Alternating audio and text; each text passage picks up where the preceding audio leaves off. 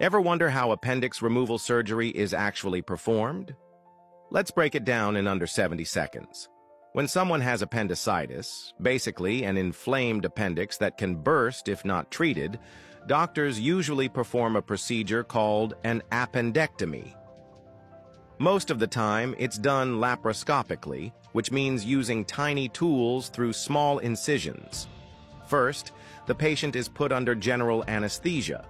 Then, a small camera is inserted through a tiny cut near the belly button to help the surgeon see inside.